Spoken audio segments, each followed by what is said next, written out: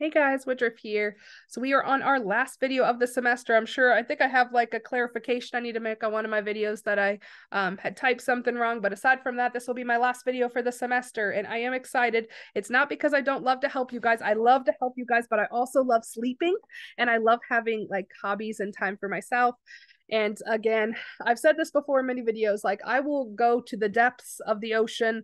Well, maybe not that because that's really scary. But I will do many things to help nursing students. Whatever I can do to help my students, I will.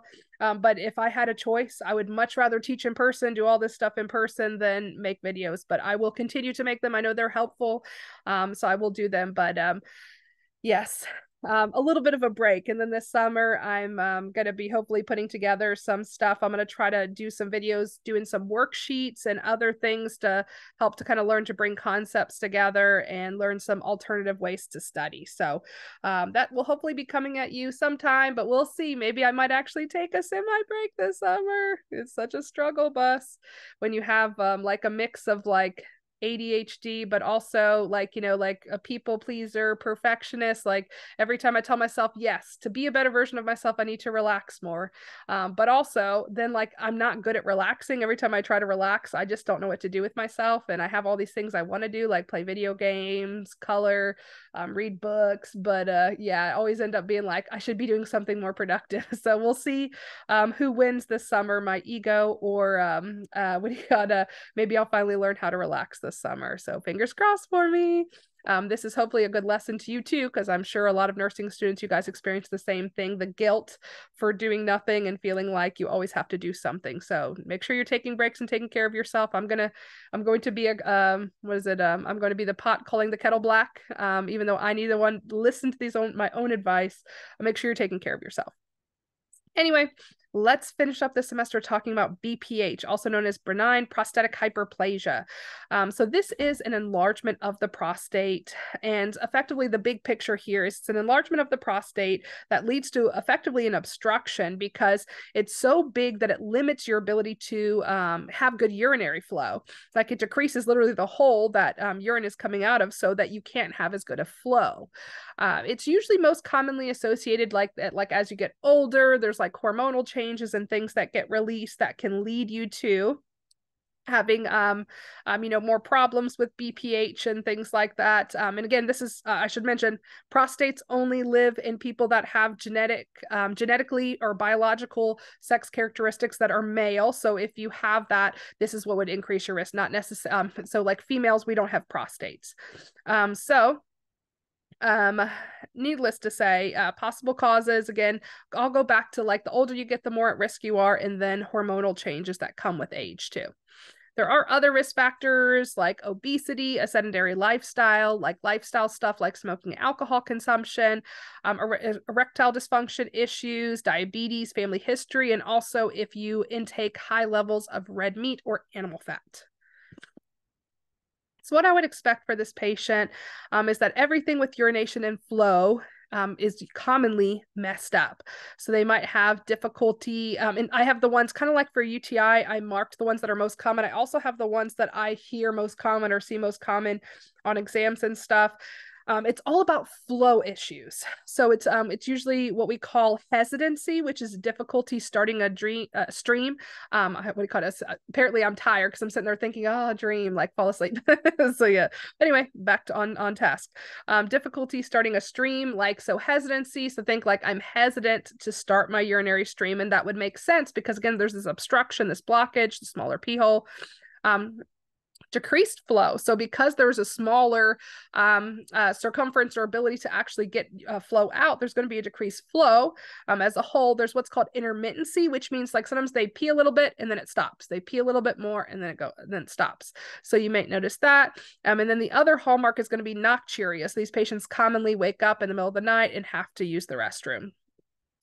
Also, urinary frequency is going to be a possibility for them. Painful urination, they might have dribbling or incontinence as well. And they would have more of that like overflow incontinence that we talked about where their bladder gets full. You want to assess for urinary symptoms, any difficulty that they're having, really focus on the flow questions. And then also want to assess for urinary retention because these patients literally have an obstruction to the place where they're supposed to get urine out, so they're more likely to retain urine or have urinary retention. So a lot of what you're going to see here is going to look like the urinary retention PowerPoint that I did. So they're better if they have decreased urinary symptoms, they have adequate urine output, like no retention. So think that, like, they would have a normal or an improved post-void residual. And then they're worse if they have increased or worsening urinary symptoms, decreased urinary output, or any sign of urinary retention, like increased PVR, or of course, if we actually feel like a palpable bladder, because the bladder normally should not be palpable. It should not be so big that you can feel it. And then any signs of kidney disease or damage, because BPH can eventually lead, like you can have backflow and you can go into kidney failure. So keeping an eye on that. So diagnostic testing that we're going to do, we need to rule out cancer and infection. So we usually do a CBC and a biopsy because those could be other reasons. You could have prostate cancer or prostatitis, things like that. So we want to rule those out. They can do a digital rectal exam, which is every man's favorite task, where they tell them to bend over and cough and stick a finger up, and because that's the only place you can really feel the prostate is through the rectum. And then we can also measure prostate damage with a PSA. And usually a PSA will be mildly elevated or slightly elevated in a patient with BPH. PSA is usually a marker for cancer, but it can be elevated by a lot of things. Like this picture shows, like if someone just has an enlarged prostate, it can be elevated. If their prostate is inflamed, if they have cancer, all of those could be possible reasons the PSA is elevated. Then on top of that, any sort of pressure on the prostate can also elevate it. So kind of think about this like a troponin, like when someone has an elevated troponin, it could be because they had a heart attack. It could also be because we did CPR on them, the literal pressure from them. So it's the same with the PSA, where if they've recently ejaculated, if they've recently had that digital rectal exam where we've pressed on the prostate, even if they've recently ridden a bike, they could have an elevated PSA. So in other words, a PSA is not the most accurate, but we can use it with other tests. And then if any of these are showing signs of possible issues, we can do a transrectal ultrasound and look at that too. And like I mentioned too, we're worried about kidney function issues, so we might check kidney function or creatinine. So there are conservative management or surveillance of prostate issues. If it's caught early, we can start with dietary changes, avoid all those urinary irritants, caffeine, alcohol, carbonated drinks, spicy acidic foods. Also, your book talks about cold medication products like pseudoephedrine or Sudafed, phenylephrine, anything that has that in it can also irritate the urinary system or make BPH worse. So kind of avoiding those where possible. And we can also tell them to restrict their evening fluid intake so that they have less chance of that nocturia, and then do things like timed voiding. The rest of like if those aren't enough on their own, or we don't catch it as early, then all these medical treatments that we're about to talk about, of course, I would know they're working if they're able to urinate more easily, if they're able to, have those decreased symptoms or less residuals and things like that, less retention. So the two main meds that we use for BPH, the first one's called finasteride. This, also known as Proscar, is the brand name. This one is a prostate shrinker. It actually decreases the size of the prostate tissue.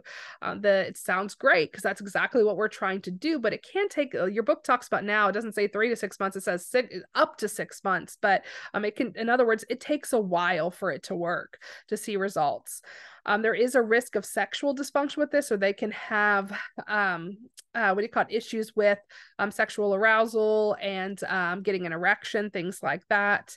And then the other thing to consider with this med is that it does literally kill tissue, so it can be dangerous for anyone who's pregnant. So not obviously the patient, but for the nurse that's handling it. If you're pregnant, you need to be cautious. You're not really supposed to be handling this if you're pregnant.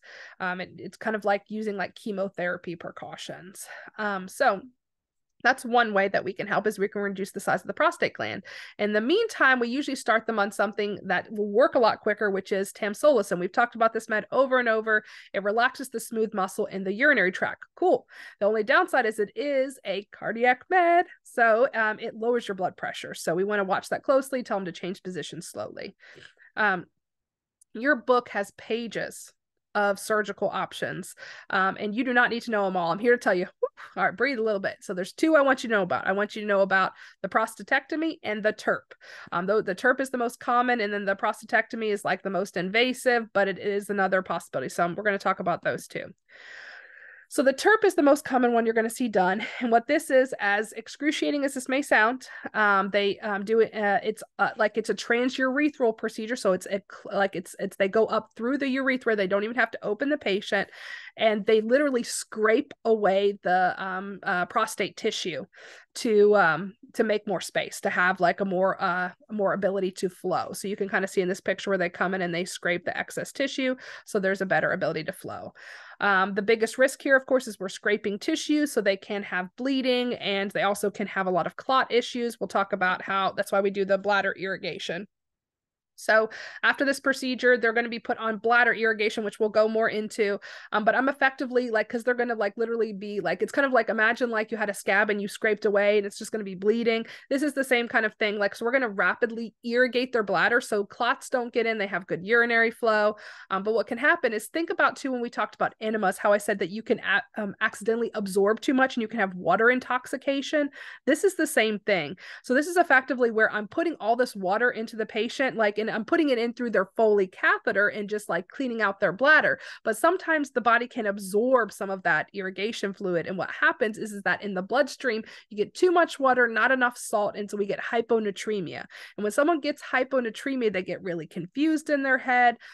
They can get really restless, and then they can end up having a lot of very serious life or death complications. So we just want to monitor. They can have seizures and other things. I want to put them on seizure precautions. We're going to usually put them on like 3% saline to slowly raise up that sodium, because we need more sodium. And they might be on a fluid restriction. So just know that we don't get too deep into this TURP syndrome, but just know they can get hyponatremia or low sodium by absorbing too much of that irrigation fluid. More invasively, they can do what's called an open prostatectomy.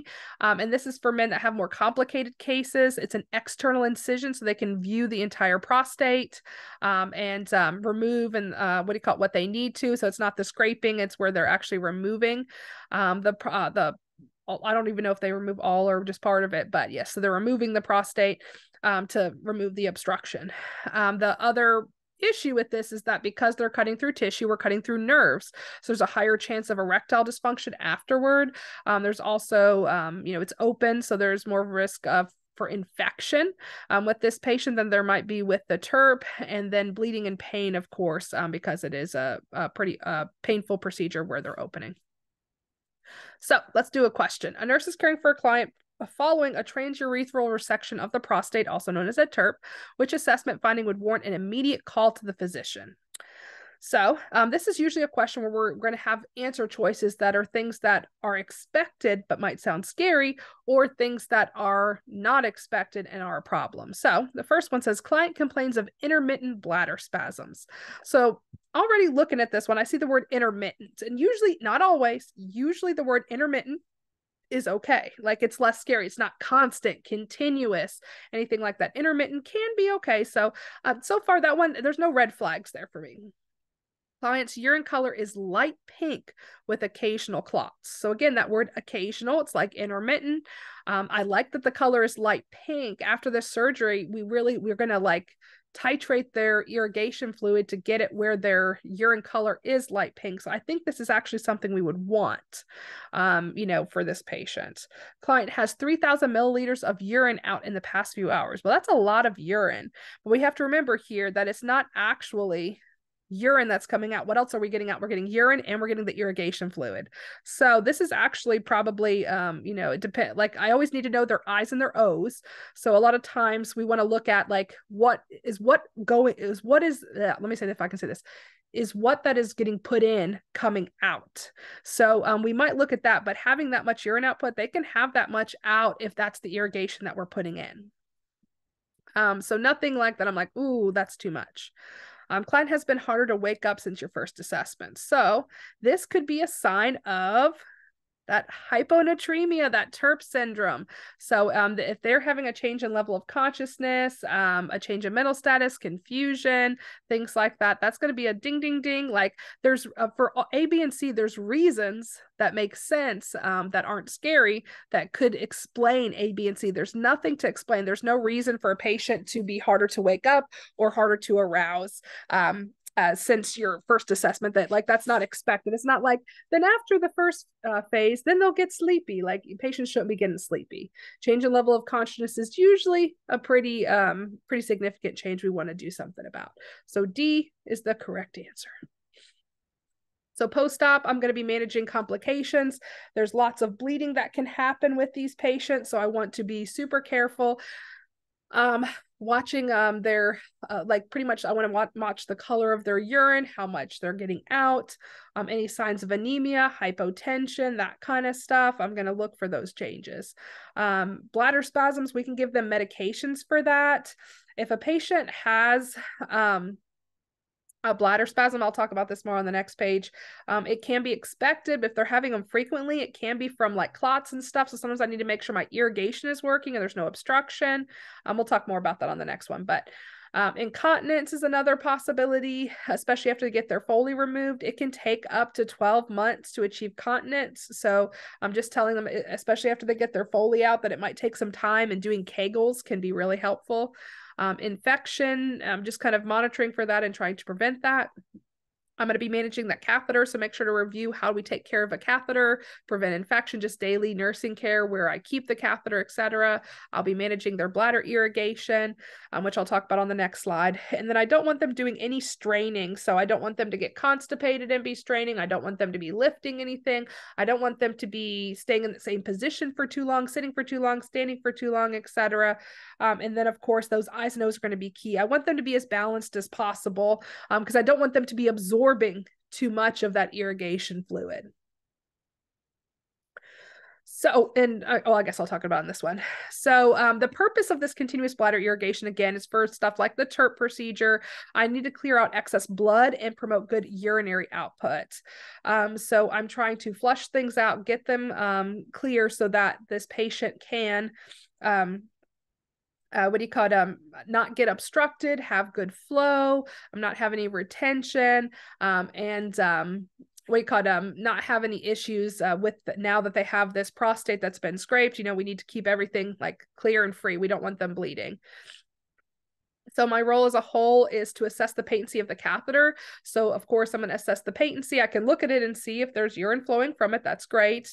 I want to assess the color of the urine. Like I mentioned, we're going to titrate the, there's these, so you can kind of see it here. There's these irrigation bags. They connect directly to my Foley bag. And what I do is that they're like 3,000 milliliter bags. And I literally will like increase their flow or decrease their flow depending on what color my urine is. I want my urine to be light pink, and eventually it will become clear, but light pink in the first couple days is pretty normal. If it starts to get red, bright red, it could be a clot has gotten dislodged, or it could be that I need more irrigation. So I definitely just want to keep an eye on that.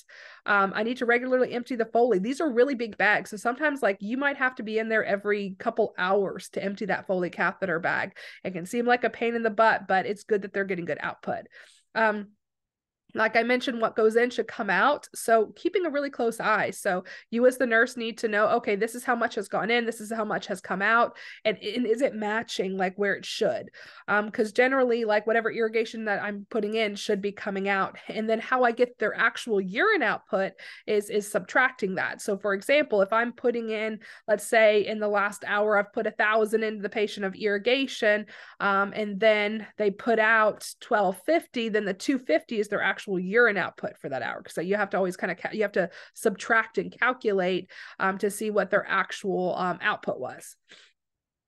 And then they might need antispasmodics, like the bladder is just very sensitive. It has all these clots and all these changes, and all that irrigation flowing in can cause irritation. So they may need antispasmodics. But if a patient is having a lot of spasms or any signs of obstruction, the first thing we want to do is look for kinks. Kinks can happen in the Foley catheter. Kinks can happen within the patient. And what I mean by that, the tubing and stuff can get kinks. So we always want to be looking for anything obvious to relieve the obstruction first. So my first thing, like, a patient's having a bladder spasm, first thing I want to do is what do you call it? Yes, I'm probably going to get them some meds, but I want to check the catheter and make sure it's flowing okay first. Like I mentioned, pink urine is expected for 24 to 36 hours. And then after that time, there should, like, pink urine with some occasional clots. After that time, there should be no clots. It should be cleared out by then. And then a sign of a problem, the blood clots after the 24 to 36 hours.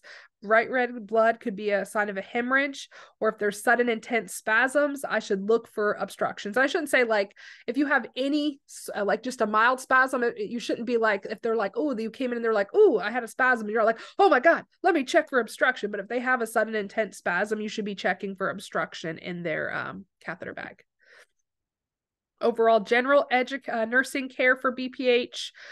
We talked about this with, I want to say UTIs or retention or things like that, but conducive environment for urination, privacy, whatever we can do. If, like, a lot of times for men, it helps them to stand up. So whatever, if it's safe, making sure that we can provide them with as much privacy, dignity, and comfort in their urinary experience. Urinating every 2 to 3 hours, and then also another 2 to 3 liters of fluid a day. But remember, this is just like urinary retention, where I don't want them to be taking too much at one time. So we want to spread it throughout the day, and not too much at night, remember, because we don't want them to have that nocturia as much. Counseling for sexual function changes. This might not seem like a big deal, but it is a big deal for men. And so you want to kind of keep in mind that, when you're giving these meds that can affect their sexual function, you might be saying, like, man, you need to pee, you can't get urinary retention. But, like, this is something really important. So there are other things and other ways that we can work with them and hopefully find a way to restore their sexual function while still helping with their underlying process. So just know there's medications, therapy, counseling, and sex therapists, all the fun stuff. So want to refer them and let them know they're not alone in that and that they can speak to you about that. Kegels to strengthen the urinary muscles, especially, it's going to help because when they first get these procedures, they might still be having some incontinence. So just supporting really good, strong muscles there, preventing constipation. We do not want them heavy lifting or straining. And then, of course, avoiding our bladder irritants, which are alcohol, caffeine, citrus juices, etc., chocolates, all the good things in life. I think that's it. Guys, it's been a pleasure. I know I'm trying not to sound too happy. Again, I love you all, and I would. No, I'm trying to think of a good analogy because I'm generally a pretty fearful person. I'm not like I'm adventurous, but just in my own way. I teach nursing school. That's my adventure. Just kidding. Yeah, needless to say, I will continue to do many things for y'all, but I am very happy to be signing off since I'm losing my voice anyway. I need to be able to teach this lecture by Thursday. So I will see you guys soon. Let me know how else I can help. Have a great day.